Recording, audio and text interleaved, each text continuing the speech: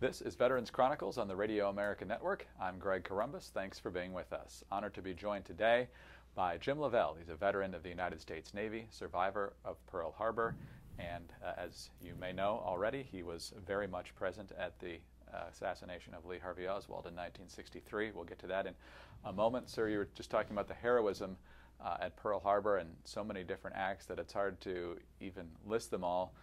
Once the attack had ended, what was going on in your mind? What was going on? What was the general sense aboard? Was it just the attack, about what was to come? What was going on? Well, everybody had been drilled on the fact that if something like that happened, there would be a landing following it. And see, the U.S. did that same thing after the war got going. They bombed these islands real good before the ships went in, and it's a common battle practice. So, and every sailor and Marine and so forth was familiar with that. And of course, most of us, of course,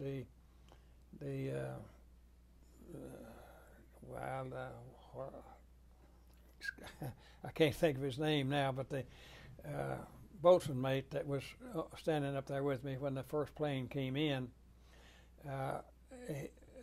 that's the first thing he thought of, and mentioned it, and so that I think he put it out over the general alarm system, too, that we might have a ground invasion later, because that was a normal thing to do. You bomb the shore facilities or whatever they have, and then you come in with a ground invasion.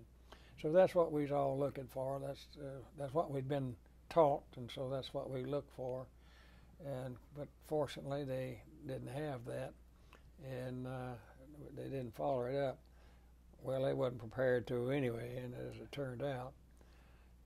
But that's what we was all looking forward to and being alerted to, and at the same time trying to cure the problems that we had, such as the damage to some of the ships were hopeless.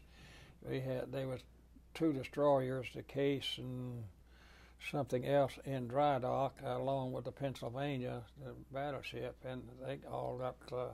Well, in fact, those two of those destroyers, whatever it was there, they didn't even try to repair them. They were damaged so bad that they just used them for parts for the other destroyers. If there was a good part on it that they could use on one of the other destroyers if they got hurt. So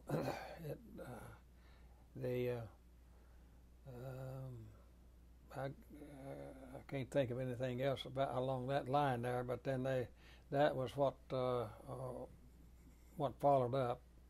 You did what you had to do, is what it amounted to. What the first thing that come in that you could do and help for. That's exactly what was taking place. The sailors and all of that, they didn't have to be told what to do. They could see what needed to be done, and they did it. So it was a great appreciation and so forth that everyone did follow that and not stop and gawk and look and see what's going on.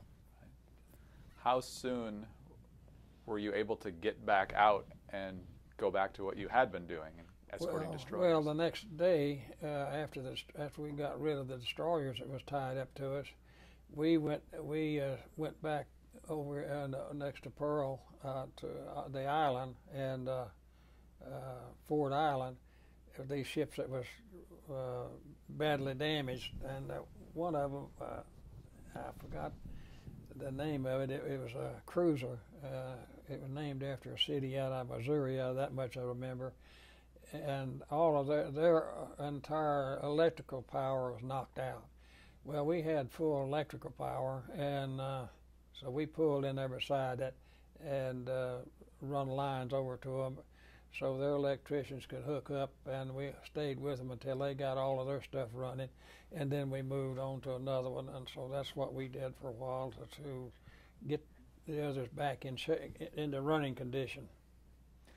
And then for the remainder of the war, did you stay on the Whitney? Did you keep doing the Well, same? no, it wasn't too long after that. The doctor told me that they wouldn't, after that, after being getting hurt at sea by that typhoon, he said, well, I've done all I can do for you, so we're going to ship you back to the States. And so about the middle of December or something like that, I ended up back on the state side, and then eventually they sent me down to Corona, California, where the Navy had taken over a country club down there and made a hospital out of it for people that were injured and needed a little time to get well and so forth. And so when I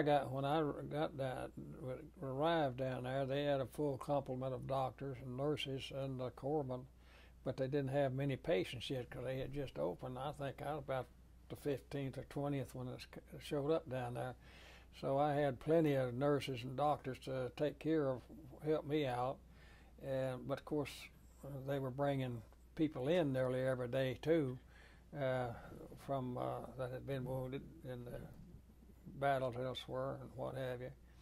And eventually they got a pretty good complement of patients and so forth.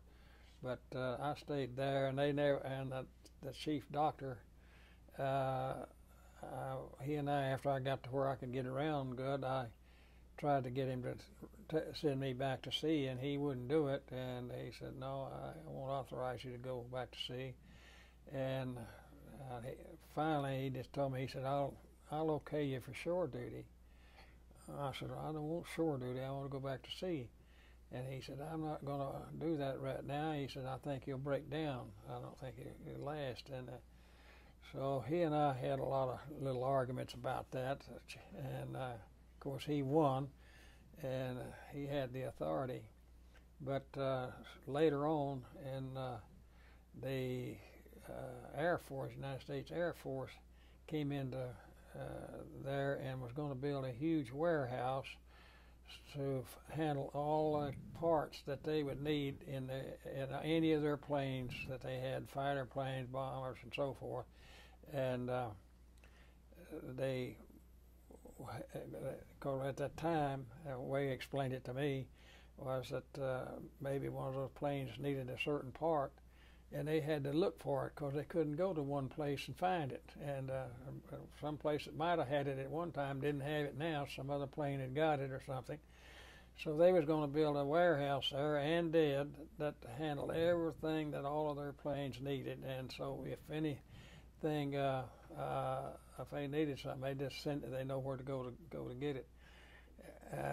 Well, to shorten the story, the commander opening that deal, they had problems getting enough employees because a lot of younger men had signed up to go to war, and they came over, and of course my rank was a storekeeper.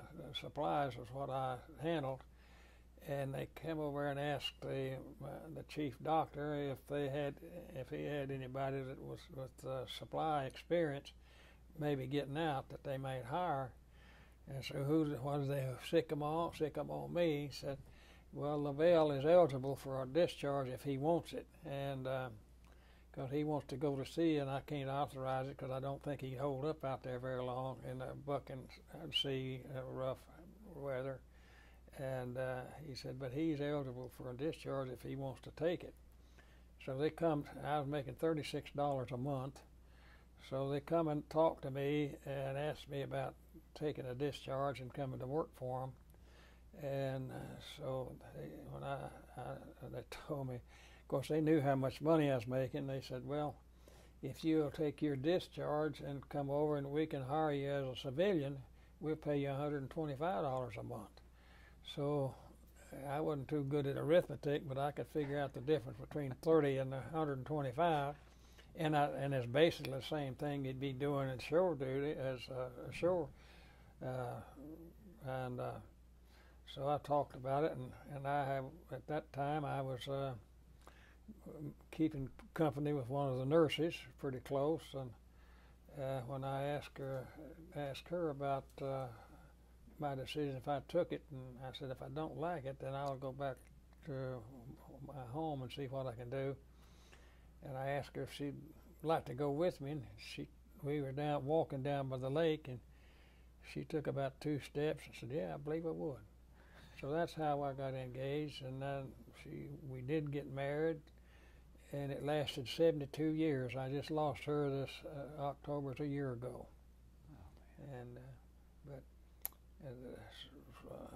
I went and worked with them for about 1.5 years, and then I took another job up in the Sierras for a while, and then I had to go back to the hospital. So when I left that, I went back to the Naval Hospital in Arizona, and when they released me there, I went on back down to here, to Texas, and well, not here, but down to Texas, and visit my family a while, and then I went back to Dallas and went to work for the federal government as an auditor in some of their deals. And sir, let's pause right there. I think you're about to tell us about your joining the police department, so we'll pick up that story in just a moment on Veterans Chronicles.